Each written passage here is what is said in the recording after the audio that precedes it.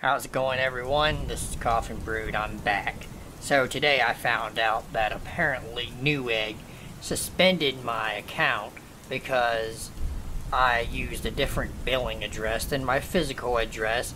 So now I have to wait even longer to get the RAM that I purchased so that I can upgrade my new computer to 32 gigabytes. I don't understand why in the fuck they decided to suspend my account. Anyway, enough of that crap. Let's get on with today's stories. As a young child, my mom worked and went to school, and my dad was a construction worker, which often meant he was out of town. This left my grandma, who was retired, to watch us since they could not afford daycare. I was 4. My little sister was 2, and my big sister was 9. One day, my grandmother decided since the weather was nice, it would be a good day to take my 2 sisters and I to the park. My little sister and grandma mostly played on the swings and hanged out on a blanket in the toddler area of the park. My older sister had met up with a friend from her school and was playing, which left me on the jungle gym, also on the toddler side of the playground, happily playing with the 2 other young girls around my age. It's a bit fuzzy what exactly we were playing and talking about. I mean, this was almost 25 years ago now, but I do clearly remember one of the little girls I was playing with bragging about how she and her family lived in a van, how she had lots of Barbies in her van. Obviously, being a 4-year-old little girl, I loved Barbies. Next thing I know, the other little girl had been playing with asked if she could bring her Barbies on the playground.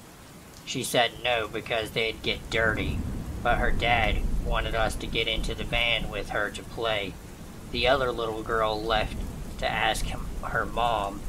I was going to ask my grandma, but she was busy with my little sister, so I thought it would be okay to just go. All it took was my grandma looking away for a split second, and this little girl's dad was leading her and I away by the hand. When my grandma saw this, she became upset with the man and made him let go of me. I remember clear as day him telling her, "It's okay, we are just going to my van to play Barbies," and my grandmother responding with, "She doesn't get into anyone's car but mine. If you want her to play Barbies, bring them out here."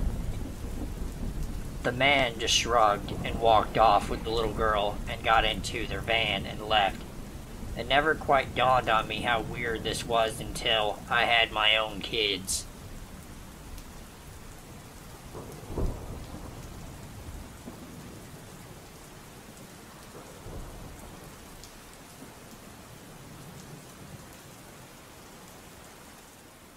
I was 13 when this took place. Before I start the story, I just want to give you some background information. This happened with my 3 best friends. I'll call them Glasses, Redhead, and Curly. Redhead was very adventurous, liked to push the boundaries, sneak out and stay out long into the night. Glasses was kind of influenced by Redhead, but had very strict parents and sometimes wouldn't be allowed out. Curly was a stickler for the rules, and would rarely follow us crazy kids and our weird shenanigans. She was also the oldest in our group. Now I will begin this story. First incident. We were riding our bikes along our neighborhood at night. We liked to do this a lot and knew the best routes to take. We cycled up to the top of a huge hill with an amazing drop. The hill gave you a rush of adrenaline you'd get from a roller coaster. So we were rolling down the hill when this van pulled up, nearly hitting us. Redhead screamed, "What the fuck is wrong with you?" And we all stared into the abyss the van drove into. Hoping to get the license plate, that's when we saw the car's headlights turn on. We pedaled away, turning back to see if it was following us. It was. Curly was crying, and Glasses looked like she was about to pass out. Eventually, we lost the guy, but we were pretty shaken up. The second incident, a month later, we were riding our bikes at night again when Glasses wanted to go up to the bathroom. We didn't want to lose her at night, so we waited in front of our house. We were cracking jokes and being hyper when suddenly we hear, "Hey!" yelled from across the street. Glasses comes up and asks, What's going on?" Then we hear, "Hey, come over here, you little bitches. Not so brave now." We all cycled home, and Redhead claimed she saw a van just like the one we saw a month ago. The third incident, this is the final and most terrifying incident. It happened solely to Redhead. We were cycling, and it was daytime when this black van drove past us. It stopped, drove back, so it was in front of us, and said to Redhead, "Don't fuck with me," and then listed her address. It again drove off before we could get a license plate. After that, Redhead received threatening letters in the mail. They got so bad, Redhead and her family moved from North Carolina to her grandparents' house in Massachusetts. We recently found her via Snapchat, but the horrors of those nights still terrify her.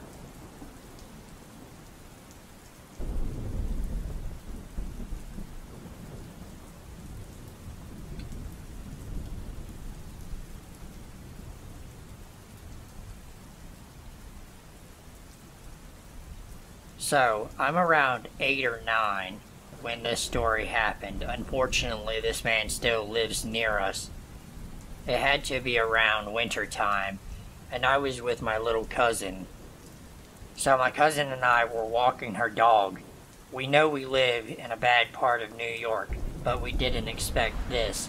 So as we are outside walking around her apartment building, some random old-ass dude from across the street asked us why our dog didn't have a little jacket. We said we left it upstairs and tried to leave it at that. Then he said that he had a dog we should go see up in his apartment, later changing the story to the pet store up the block. He looks very stern after a while, and then we said we're okay, it's fine, and he started to cross over to us and walk a lot faster. I told my cousin to run because he was ready to grab us. Then I had to look back for my cousin since she runs slow, and I went up to grab her. It's been a few years, I'm now 14, but he hasn't moved from next to us, and I'm kind of scared when she leaves the house when I'm not here.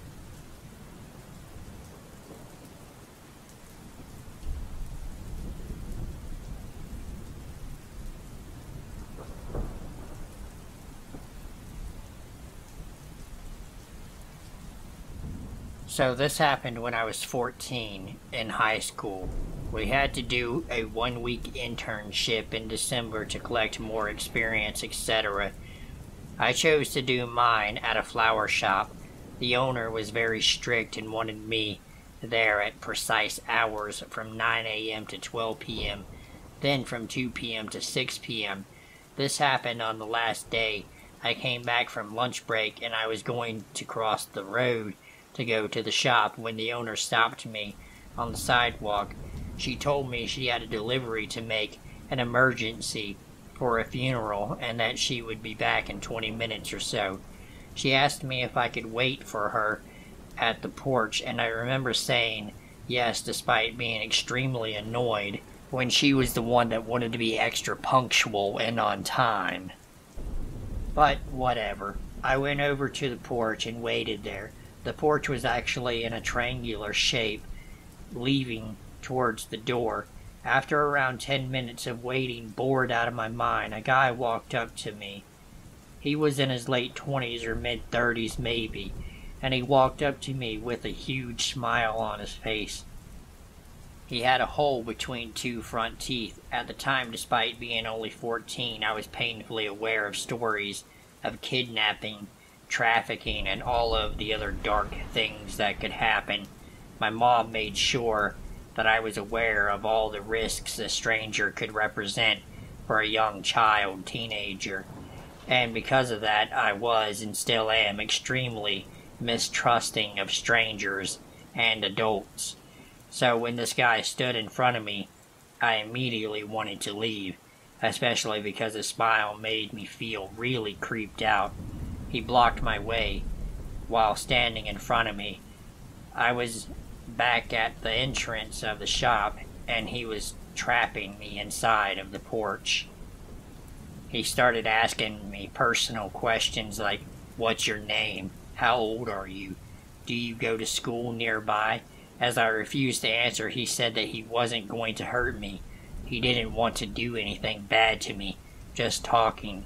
As he wouldn't leave, I grew impatient and agitated, so I started answering his questions in an attempt to make him leave by satisfying his curiosity. Told him both my age and my name before he asked me if my mom was here. I lied and said that if she worked in the flower shop and that I was waiting for her.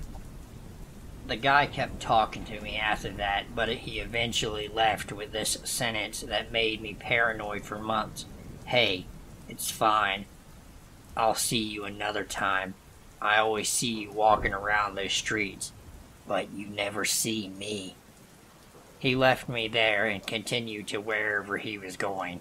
In my panic, I texted one of my friends that I knew was still on lunch break and told her what had happened. She sent me laughing emojis and said that some guy just tried to flirt with me in the street and that it was really no big deal. I felt an immense feeling of dread and remember thinking, "Oh, I'm being paranoid again." Looking back at it now, I don't think she was taking it seriously enough.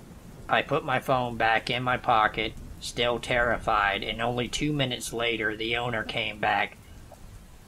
I was on the verge of tears, but did what she asked me to for the rest of the afternoon. Went home at 6 and never spoke of this to anyone. I still asked my father to drive me around until the end of the school year because I kept remembering the creepy man and the fact that he sees me, but I never did see him. I never saw the man again, but to this day, I always check if someone is following me or if I see a familiar face in the street.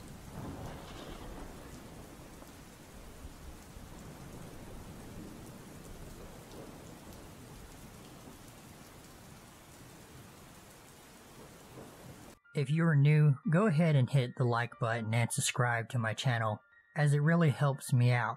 And if you are already subscribed, welcome back and thank you for subscribing.